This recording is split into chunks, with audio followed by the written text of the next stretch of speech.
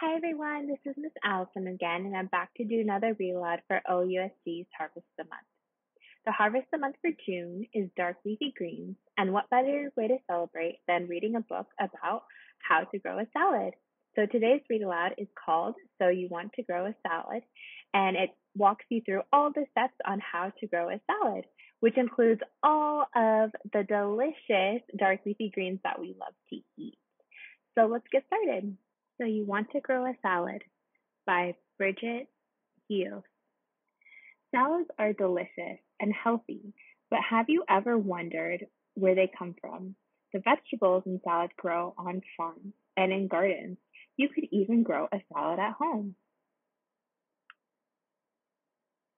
You can't grow a whole salad, of course.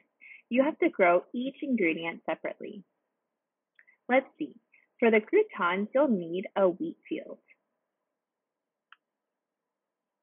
For the dressing, you'll need olive oil and vinegar. Olives for the oil grow on olive trees. Vinegar comes from grapes, which grow on vines. Unfortunately, you can't use the whole neighborhood as your garden. How about starting small with lettuce, cucumbers, and carrots? You can buy seeds at a garden store. There are lots of choices. Your carrots can be orange, but also purple or yellow. Seeds are like kids. They need food to grow. Plant food is sunlight, water, and nutrients from the soil. You'll need to find a sunny spot for planting. Wait, don't plant yet. Remember, plants need soil too. You can buy soil or make your own soil from compost. Compost is a mixture of stuff that used to grow as plants. Worms and other small creatures eat the compost and turn it into soil. You can add the soil to your garden bed. Time to plant. For the lettuce, make a line with a trowel. Then sprinkle the lettuce seeds all along the row. Cover the seeds with a little soil. Otherwise, birds will eat the seeds. Make another line, not too close to the lettuce. Then plant the carrot seeds the exact same way. Cucumbers can't be planted in neat little rows. They grow on vines, which take up lots of space.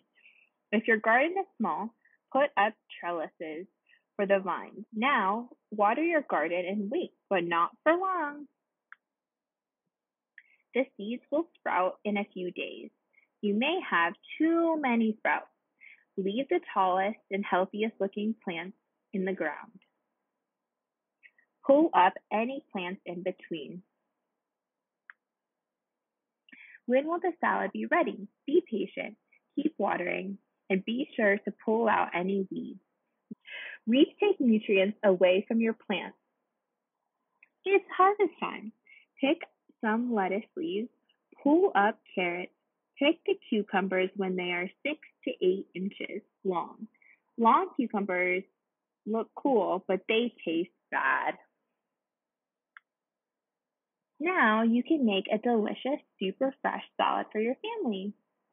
And at the end of the book, there's a really nice recipe for a garden salad. You have the ingredients list and how to make it, which is awesome. And that is the end of the book. I hope you enjoyed my reading of So You Want to Grow a Salad. And I'll be back for July's Harvest the Month, which is great. I will see you all very soon.